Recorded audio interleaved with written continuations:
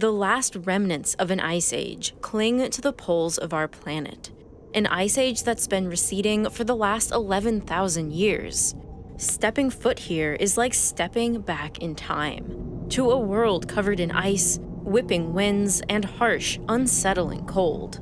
But on this wind-whipped ice stands a stoic creature. A creature who does not survive despite the ice, but depends on it. Hailed by many as the Lords of Antarctica, emperor penguins can reach heights of up to 1.3 meters or 4.3 feet and weigh up to 100 pounds or 45 kilograms, making them the largest penguin species.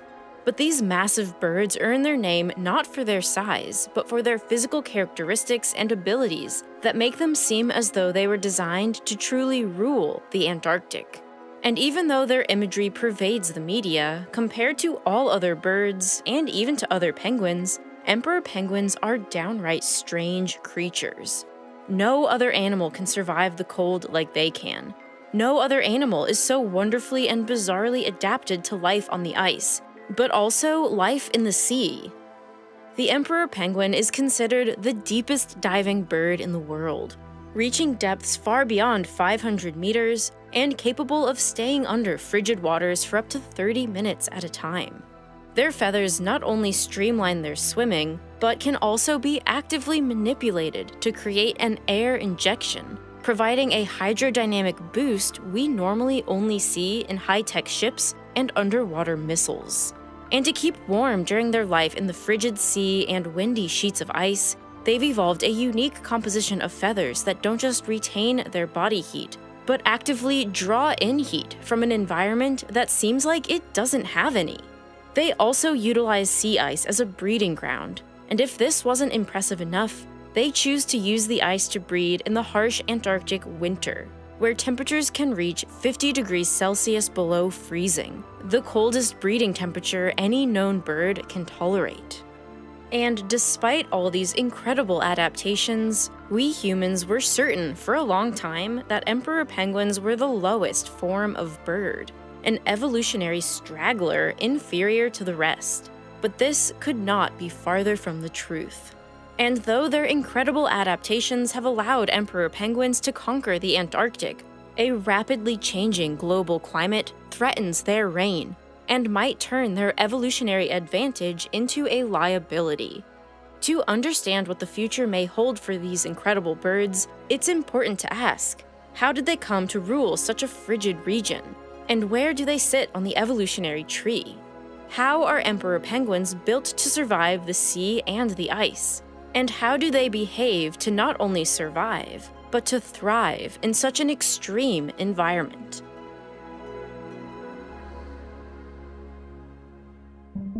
Well before people associated penguins with a cute stature and comical waddling, emperor penguins were widely regarded by scientists as the key to unlocking the secrets of evolutionary theory.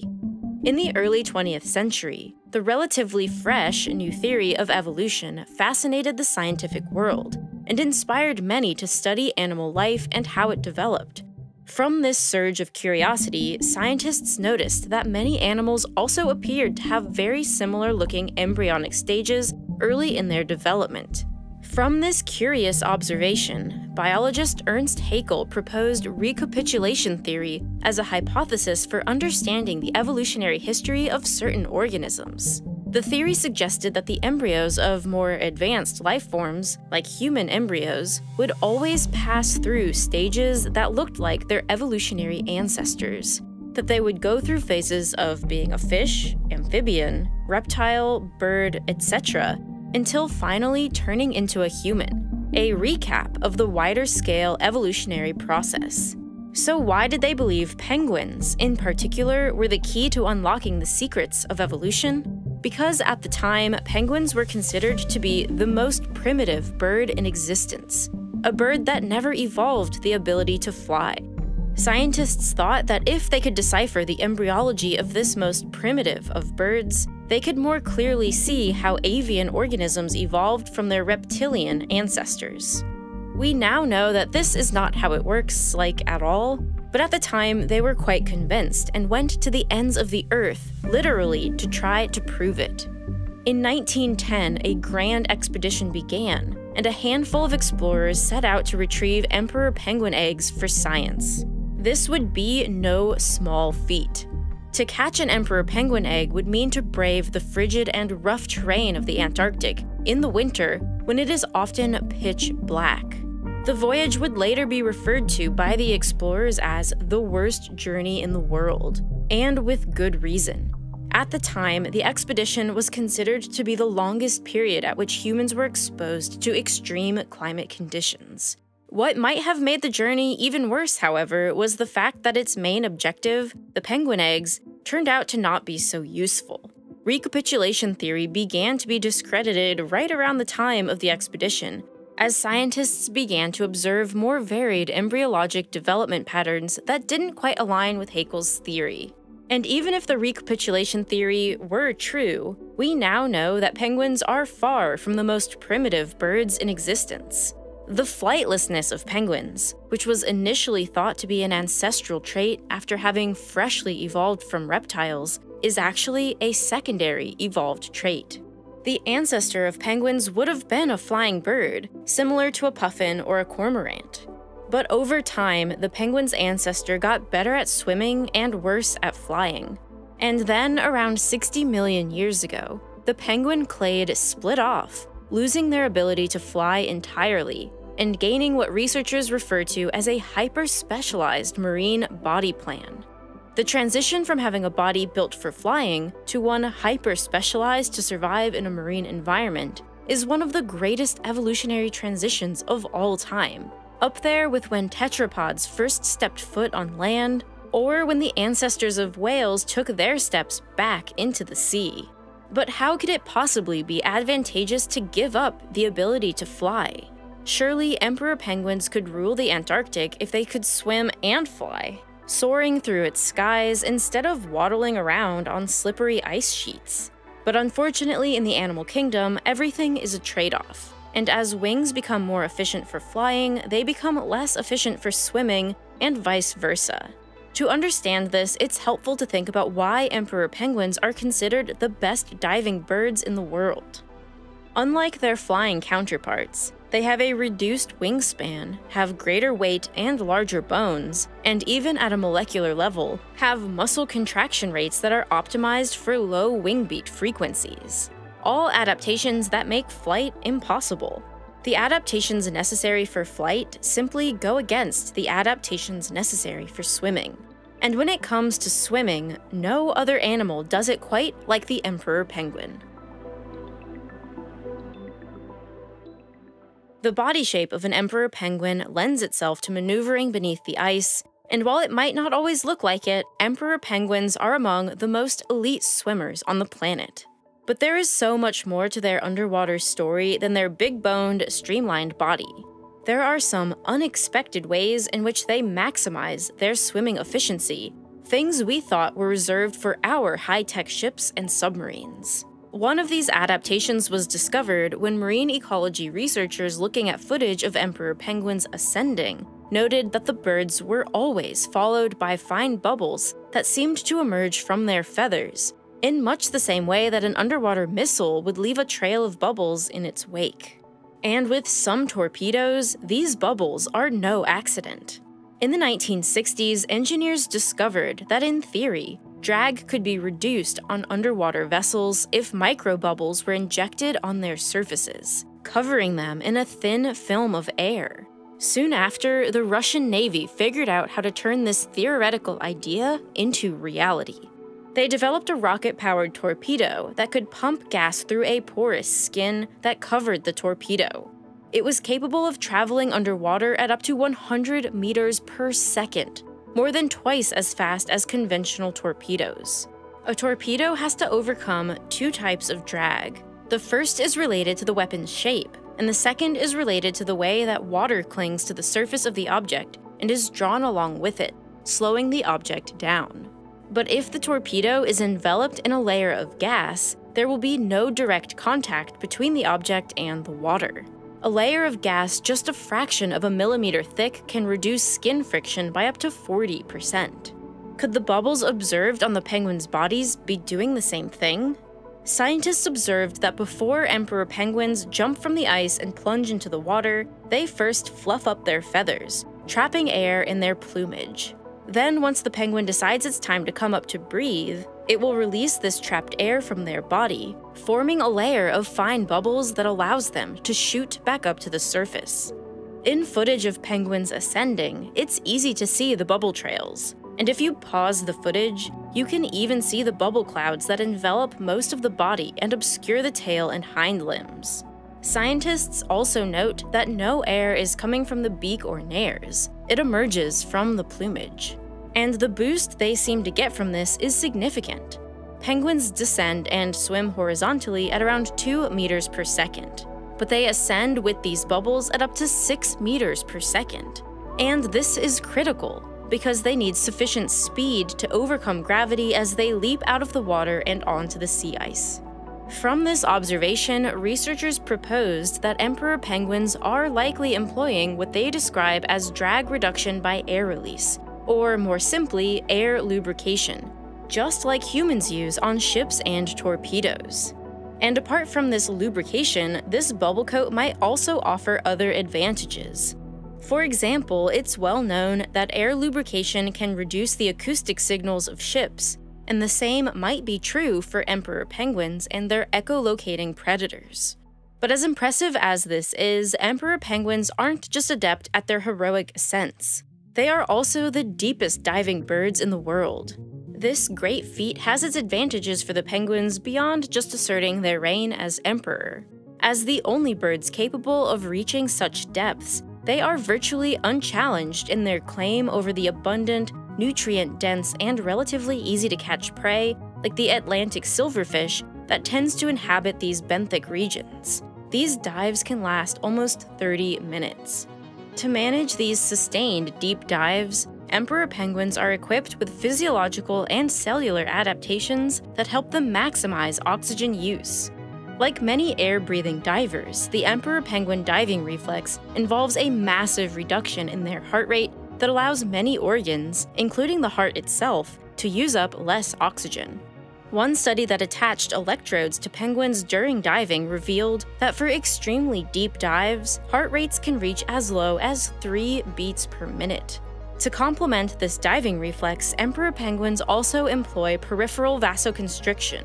Here, the birds are able to narrow blood vessels to such a point that they can effectively cut off certain muscles from their overall blood circulation. This allows the blood and the oxygen it carries to be distributed to more important muscle groups and organs, like to the brain and the heart. On a molecular level, the emperor penguin is also exceptional at storing large amounts of oxygen relative to its size. For example, myoglobin, a protein that stores and supplies skeletal muscles with oxygen, is considerably elevated in some muscles of emperor penguins, especially their pectoral muscles. On the other hand, hemoglobin, the protein mostly found in the blood and responsible for distributing oxygen to the different parts of the body, has a considerably higher affinity for oxygen in the emperor penguin compared to other birds. This allows the blood to better take up whatever oxygen is still present in the lungs during hypoxic conditions, and better distribute this oxygen to different parts of the penguin's body. But as incredible as this all is, an emperor penguin's ability to dive deep in Antarctic waters is only as useful as their ability to keep warm. Water temperatures in the Antarctic hover below freezing, at -1.8 degrees Celsius. It stays liquid only due to its high salt content. Air temperatures can reach -40 or 50 degrees Celsius, and winds often whip at speeds as high as 144 kilometers per hour. How any living creature can survive here is almost beyond comprehension. And yet, the emperor penguin thrives here, and their adaptations to do so are some of the most fascinating in the animal kingdom. They owe 80 to 90% of their thermoregulation to the insulation provided by their unique composition of feathers. To better appreciate this, it's important to understand the difference between the 4 types of feathers: the contour feather, the phyloplume, the afterfeather, and the plumule. Contour feathers are long, stiff feathers that, as their name suggests, provide a specific contour to the outer surface of the bird's body. These feathers encase the body, keeping icy water out and protecting the insulating layers below. Phyloplumes are almost microscopic feathers that are likely used to sense the arrangement of the contour feathers, allowing the penguins to adjust the contour feathers as needed to create a more hydrodynamic shape in the water.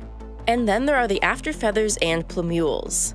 These are the soft, downy feathers that make up the insulation component of the plumage. After feathers are attached to contour feathers, and plumules are attached directly to the skin. As you might have guessed, emperor penguins have a considerably greater density of plumules compared to contour feathers, with a recent study showing up to a 4-fold greater density of plumules compared to contour feathers. These fine feathers form a dense mat of insulation that keeps emperor penguins warm. And this insulation remains intact and dry, even as penguins continue their deep dives. The high density of these plumules also provides support for the air lubrication hypothesis mentioned earlier, as these fine feathers would produce the fine bubble streams previously described. Beyond just extreme insulation to keep heat from being drawn out into the environment, the plumage of emperor penguins seems to grant them the seemingly impossible ability to draw in heat from a bitterly cold environment. When scientists pointed cameras at an emperor penguin colony, they discovered something almost paradoxical. Most of the outer surface of the emperor penguin's plumage was actually colder than the surrounding Antarctic air. This can happen when the sky is clear and excess heat is lost from the outer surface of the body due to radiative cooling. And because hot air naturally flows towards areas of cooler temperatures, emperor penguins can suck in heat via convection, almost commanding the heat in the surrounding air towards themselves. The penguins manage to do this without actually feeling the colder-than-air plumage, because the plumage itself is a very poor thermal conductor, preventing any outward heat transfer from the warmer inner surfaces of the penguin. To add an extra layer of warmth, emperor penguins also engage in what researchers call social thermoregulation, which basically means that they huddle together in groups to share and conserve body heat. This isn't just a random aggregation of cuddling, though. Research has shown that this huddling behavior is a dynamic, organized network sensitive to environmental changes such as air temperature, wind speeds, and available sunlight. In general, there appears to be a system of more loosely aggregated penguins feeding smaller huddles that appear to be in greater need of warmth. By now, it's clear that the emperor penguins have all the biological tools to tolerate the challenges of a harsh, freezing climate. However, as we've said, they don't just tolerate these unforgiving icy conditions, they prefer it. This is probably best seen in their preference to breed during the Antarctic winter. Emperor penguins begin their breeding cycles when most other Antarctic birds have already finished theirs.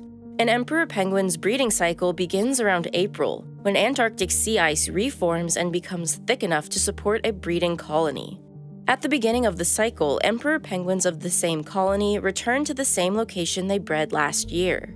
Once all huddled together, the males engage in an elaborate courtship ritual that involves a mix of head bobbing, swinging, and waddling, with males sometimes even competing for a mate.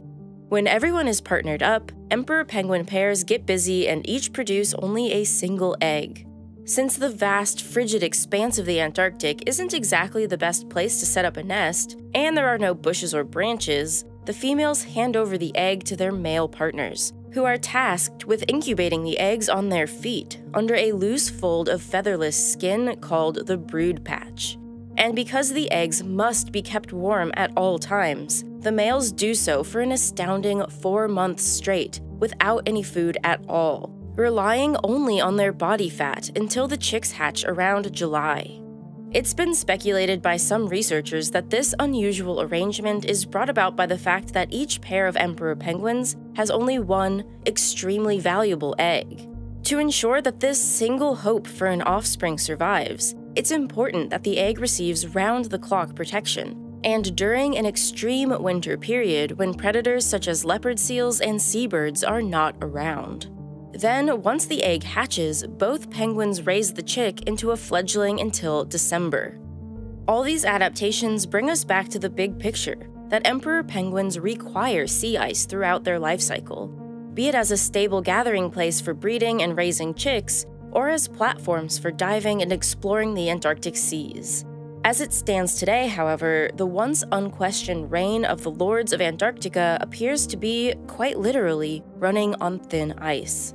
In 2022, satellite imaging used to monitor emperor penguin colonies showed a catastrophic breeding failure due to the lowest sea ice ever recorded in Antarctica that year. These dots show the locations of the 5 emperor penguin colonies in this one highly affected region. Remember that the complete breeding cycle of emperor penguins requires that sea ice remain solid for a prolonged period of time. If this ice melts prematurely as it did in 2022, parent penguins may be forced to leave their premature chicks, who have yet to fully mature enough to come along with their parents to more stable ice. While some emperor penguin colonies have been documented to move towards more stable ice shelves that are nearer to land, this may only be a temporary solution, if at all, to a rapidly changing climate that makes it difficult for emperor penguins to continue their icy way of life. Because of these unique circumstances, the emperor penguin has become an emblematic species in representing how climate change is rapidly affecting Antarctic ecosystems. As the narrative of the current climate crisis unfolds, there is something to be said about how a bird we once thought would provide us with all the secrets of evolution is receiving interest once more, this time as an example of the effects of our rapidly warming climate. But beyond being symbols of the climate crisis, something about these waddling birds just seems to resonate with so many people. Maybe we see ourselves in them just a bit. Upright, clumsy, kinda chubby, social creatures who just want to hang out and cuddle. I know I relate to a lot of these. But there's one thing in particular about penguins that I deeply relate to: their need for a truly ridiculous number of naps. Emperor penguins take hundreds of naps throughout the day and night for just a few minutes at a time, wherever they happen to be standing. Chinstrap penguins take literally 10,000 naps per day. Penguins do this to make sure they stay alert enough to run away from predators if they need to. Humans do this because they never really get enough sleep, because staring into a rectangle that contains all the world's information is more appealing than laying in a dark room with all our own thoughts. Whatever the reason for them, 1,000,000 naps a day for penguins is not really a problem. For me, it kind of is. I unfortunately got stuff to do. I gotta teach you guys about penguins and bugs and stuff. So to stay awake, I do the most human thing there is: drink lots and lots of coffee. But also, as a human, I firmly believe I deserve lots of little treats. These treats often mean going out and getting myself an $8 latte. Don't get me wrong, I love this for me, but $8 a day gets to be a bit much. So instead, I sometimes make myself coffee at home, but the beans from the grocery store that I have stocked up in my cabinet are just not that great. They are questionably sourced, questionably roasted, and questionably aged, thus pushing me towards more $8 lattes. But now there's a new solution thanks to this video's sponsor, Trade Coffee. Trade is a subscription that delivers fresh bags of coffee from over 55 of the country's top indie roasters right to your door. And it's the best way to help you do more in 2024. You need Trade if you want to hit the ground running with your New Year's goals such as not taking so many naps and getting through your to-do list every day. And I absolutely love Trade because it helps me to make better coffee at home. I no longer need to go out for little treats. I can have them much more cheaply and easily at home. And the best part is Trade lets you experience coffee that is curated just for you. For example, I don't like dark roasts, but I love light roasts. And I always want my coffee to be whole bean, so it stays fresher longer. But Trade goes even deeper than this. Trade maps your specific preferences to hundreds of different coffee flavor profiles. Their technology pairs you with the best coffees using art and science, marrying industry expertise and machine learning. It's been so fun getting new recommendations and trying new coffees that I never would have been able to get before. They even have one from a roaster called Mother Tongue called the Nebula Roast. Of course I had to try that one. Plus, Trade roasts your coffee to order and delivers it exactly when you need it. It's so easy to schedule an order. So upgrade your morning routine with better coffee. Right now, Trade is offering Real Science viewers a free bag of coffee with any subscription at drinktrade.com/realscience. That's drinktrade.com/realscience for a free bag of coffee with any subscription purchase. Plus, you'll be supporting the channel by signing up with that link. So click the button on the screen or the link in the description to sign up today.